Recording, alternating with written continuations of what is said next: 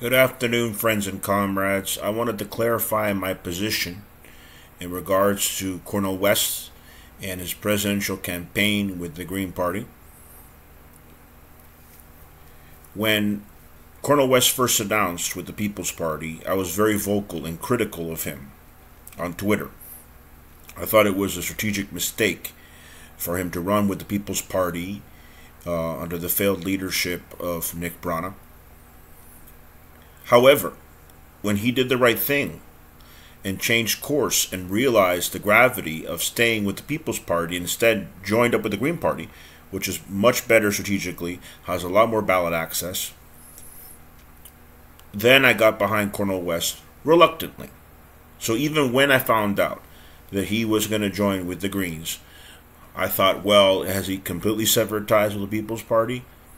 It's my belief that he has at this point. There's still talk that some people that are former People's Party or may still have links with the People's Party are part of his campaign. When it comes to presidential campaigns, including in third parties, it's hard to completely disassociate.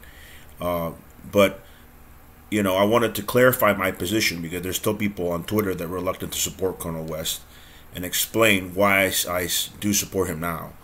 I met Cornel West 10 years ago at the 50th anniversary of the March on Washington. And he is such a gentleman. Something you often hear, and I can tell you this is true firsthand. He could be in an airport. He could be leaving an event. Whoever asks to take a picture with him, he will. He's very graceful. He's very full of energy, full of love. And I think he's doing what he believes is the best thing he can.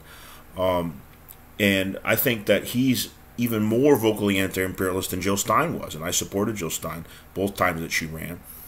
But you know, when they ask Cornel West now, even in the mainstream media, now that he's running, why he's running for president, he says to dismantle the empire.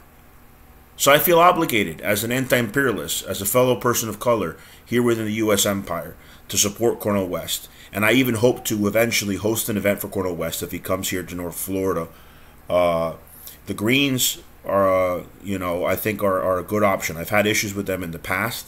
I didn't like Howie Hawkins. I did like Jill Stein. Of course, I love Sherry Hunkle. She's a comrade. She was the first vice presidential candidate of Jill Stein. Ajamo Baraka, her second, also a great man, also supporting Cornel West at this point. And so, look at the alternatives. Look at the Libertarian Party and their recent racist attacks against Nina Turner. Not the biggest Nina Turner fan because she's associated with TYT, but again, the Libertarian Party, which is under control of racists now, who hosted that event back in February. I went to the March one in D.C. You know, the Libertarian Party is the only alternative besides the Green Party that has, you know, equivalent ballot access. I believe 38 states, it's probably going to be more. There's ballot access for Greens. So who could support the Libertarian Party and their extreme right policies, their policies against social programs, their racist and classist policies? Really, the only option is the Green Party if you want to get involved in electoralism. Movement building is important, but at this point, I think it's important to back Cornel West, Dr. Cornel West, in his campaign. So hopefully this clarifies things, and people are free to ask me questions on Twitter once I post this video. Thank you, friends and comrades.